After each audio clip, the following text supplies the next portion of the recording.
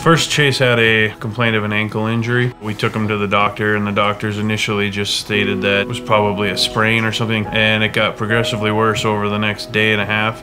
Took him back, and they decided to do blood work.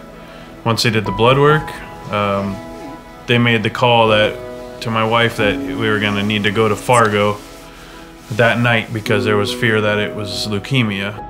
Thank God we got to stay here in North Dakota, because to have to do this going to Minnesota or St. Jude's, that's in Tennessee, you know, somewhere where it's very, very far away, we wouldn't even be able to be close to home.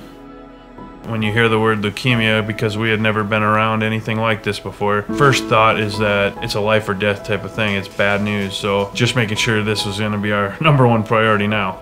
2 weeks after Chase was diagnosed, it was almost exactly 2 weeks, I got a phone call from Kara. She's a member advocate for Blue Cross, and she has been just incredible and amazing. They're focused on the health of their loved one.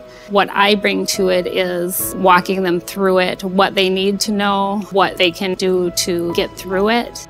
She came to visit us in the hospital as well, Yeah. Brought us lunch to get us away for a little bit and explained some things to us.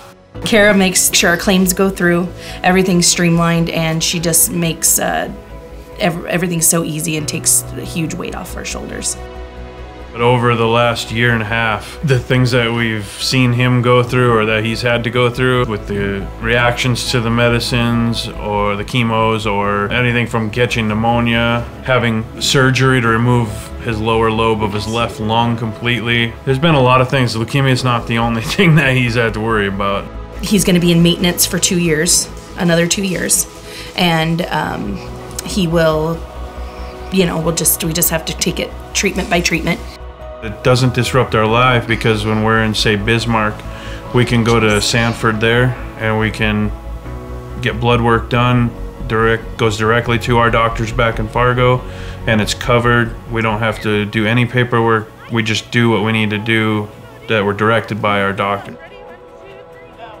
It used to be untreatable, but now kids can get in remission and stay in remission.